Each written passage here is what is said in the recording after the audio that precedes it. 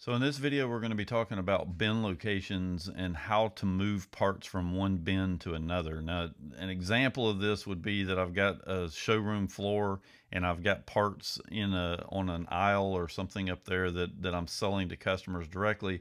And I also have some in the back. And I'm wanting to move 5 of the parts from the back up to the front so that I can relocate them basically. To do this, what we're going to do is we're going to first go locate the item that we want to move.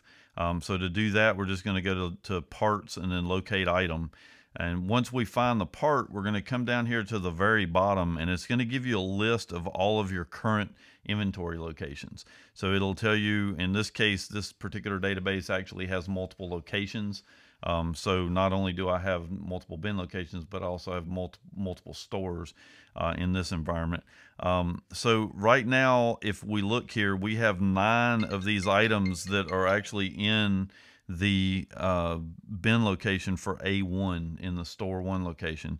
And I want to actually move 2 of those parts from A1 into P1, which is the bottom bin that you see here.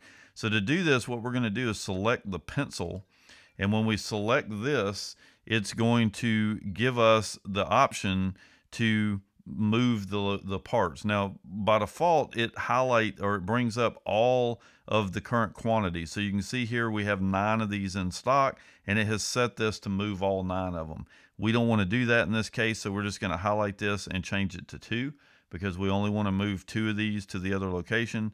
And then we're going to click here in the bin location field, and we're going to come down here and choose the bin. Now we can type in this and it'll narrow down our results.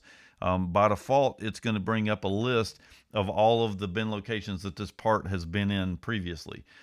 So all I'm going to do here is select the P1 bin to move this to. And so looking at this, we're telling it that we want to move 2 of the parts to bin P1-A1. And then all we do is hit the save icon to save that.